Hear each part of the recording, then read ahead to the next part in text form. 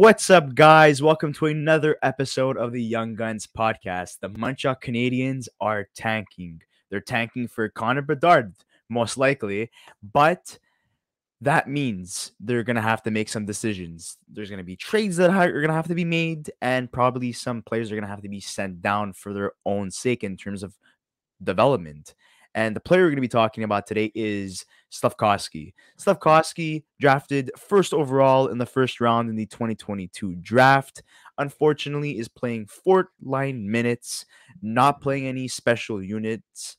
And obviously, I think at this point that, it's time to send him down to Laval. Probably, for a playoff push and try to go for a playoff run and boost up his confidence. He's only 18 years old, 6'3". He has 10 points in 33 games, 4 goals and 6 assists, -6 and plus and minus.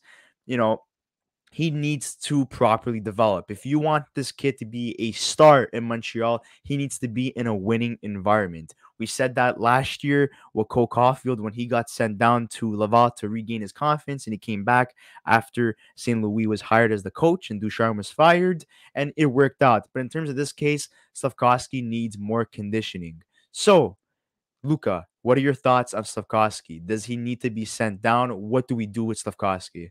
Well, I think first and foremost, I want to say that the Montreal Canadiens have done a terrible job in the development of Juraj Slafkovsky, and I don't want to take anything away from Kent Hughes and Marty St. Louis. I think for the most part they made some good decisions, but I just think for this one they're not getting it right so far. I could be wrong, and I hope it comes back to bite me in the ass. But honestly speaking, I think for a guy that you drafted first overall, there's a few mistakes that they're making. One, they're putting him on the fourth line, and they haven't really given him power play unit. And I understand that at the beginning of the season they were just trying to get him used to North American ice, and I understand all of that. But this is a guy that you drafted first overall. You have a ton of expectations for him. You expect him to play on the top units, and you expect him to play there for a lot of the time too. This is a guy that's your future. He's going to be the guy that's going to be part of your franchise for years to come. So, I want to see him play at top minutes, play with the top players, and have him, get the chance and the opportunity to play with those guys. And I know people are going to say he has to earn those minutes. You're right, but at the same time, it's hard to earn those minutes when you're playing with third and fourth line guys that aren't playing up to expectations either, right? I'll give you an example. Jonathan Drouin. He was playing with Jonathan Drouin for parts of the season while he was injured, and then when he came back from injury, Drouin has 0 goals this season, right? He's played with Joel Amia, Michael Pezzetta, Jake Evans. All those guys combined have 3 goals this season. So it's not to be disrespectful to everybody on the team. It's to look at the facts and look at where it's at. Juraj Slafkovsky hasn't been given an opportunity. And when he has, he's played well in that role. And so I think that people need to understand that. I think that if Montreal made this decision to keep Slafkovsky in the NHL instead of sending him to the World Juniors, which is what they did, they should have given him an opportunity to play on the top unit. They did it. I think he would have helped Slovakia in the World Juniors. I think he would have been a big player for them as well. I think he would have developed even better by playing at the World Juniors. And I also think that he does need time in Laval. I think this is a Laval team that, first of all, has had a lot of injuries, number one. But number two, I know that they're struggling this season and they're probably not going to make the playoffs. But having him play on the top line with a guy like Jesse Ylonen and even a guy like Rem Pitlick to some extent on the top line in the AHL could actually be beneficial for him because he would be able to put up points. He'd be on the first power play unit as well, and it would allow him to grow on North American ice as well. So I do think that Laval is the best bet for him right now, especially with the fact that the Canadiens are not only losing games but getting blown out. And so I don't think it's good for his development either. And so I think that in that case, and because of the fact that the Canadiens are where they are, I think that it's just the best decision right now to just send him to Laval, let him play meaningful games, let him play on the top line, gain some power play experience as well. And then next year, when the season becomes, another season and a new season, and potentially, with some new draft picks and new players coming in with guys getting traded this at the end of the season and stuff and getting moved, we'll be looking at a different Slafkovsky potentially. So I do think that right now is the best opportunity for him. We'll see what they do, the decisions that they make, but I believe that Laval right now is probably his best bet if he's going to continue playing on the fourth line and not be given opportunities. Yeah, he's playing with Jake Evans and Michael Pezzetta. You can't really expect much from a guy like Juraj Slafkovsky in terms of his offensive production, playing 4 line minutes. If he stays in the NHL, it's projected that in 77 games, he's going to finish with 23 points, 9 goals, and 14 assists, and he'll be a -14. that is not good for your first overall pick, especially in his rookie season.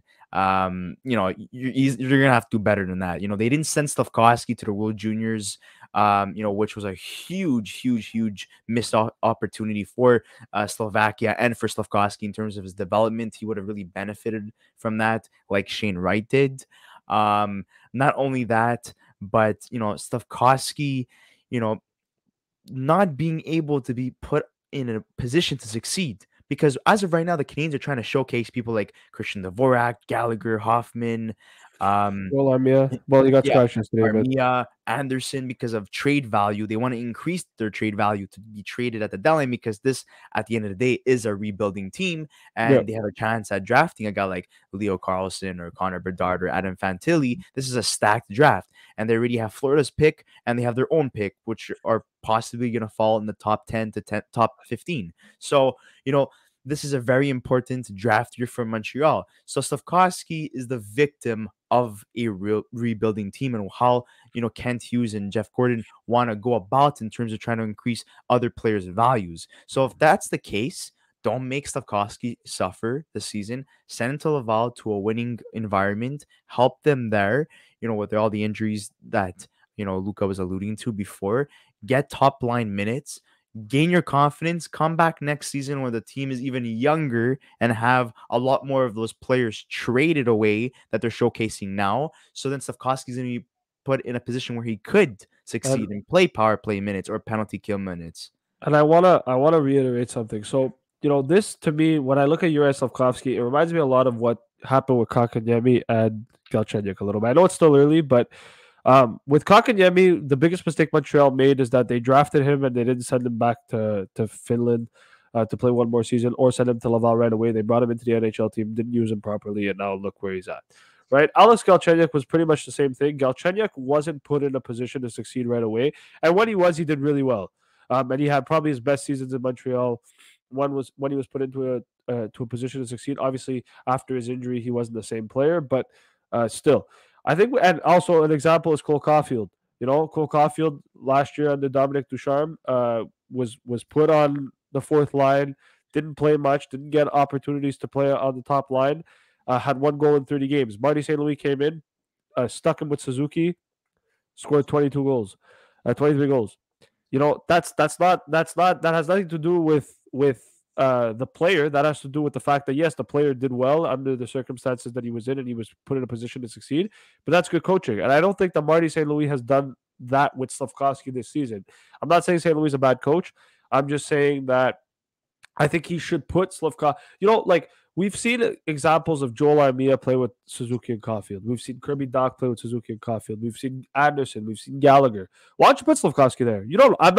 I'm not saying he has to play 25 minutes a night. Nobody's saying that. But come in, make him play 15 minutes a night. See what he could do with Caulfield and Suzuki, and put him on the power play, first unit as well. We have 5 forwards on the power play. Why isn't he there? Because we have Mike Hoffman, or Jonathan Drouin, for example. Like I don't want to take that away, but I understand that we're trying to rebuild and we're not trying to win. But even at that, don't you want the guy who's first overall, and you drafted him first overall in your future to be playing on the top unit with the best players on the team to potentially develop? Like that's how I see it, right? I could be wrong, but that's how I see it. He's done a lot of small things right, but for example, the way that he endures a hit and he has his head down. A lot of people were, saying buddy, keep your head up, put yourself in a position where you're not going to get hit like that. And he falls to the ground, and then people think he has a concussion, and he's rushed to the locker room, and then he comes back and he's all there's things that he okay. needs to improve on for sure. Nobody's taking that There's a away. lot of things he needs to improve on. So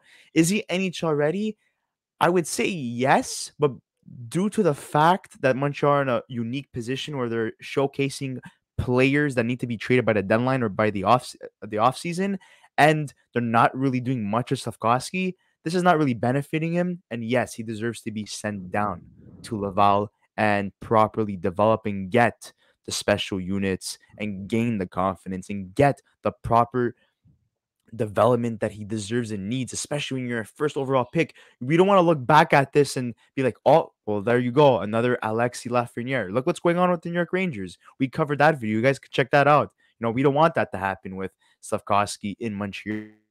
That would be a huge, huge shame. And then people were gonna think that Shane Wright was the right pick to go with at first overall if things continue to go how Shane Wright is doing right now. Because look, ever since he got sent down, he's been doing great with the Spitfires Well, in the I want to AHL. He's give. doing good with Canada, and when he got called back up, he scored against Montreal. Got his first Yeah. NHL goal. So his confidence is being Well, increased and essentially.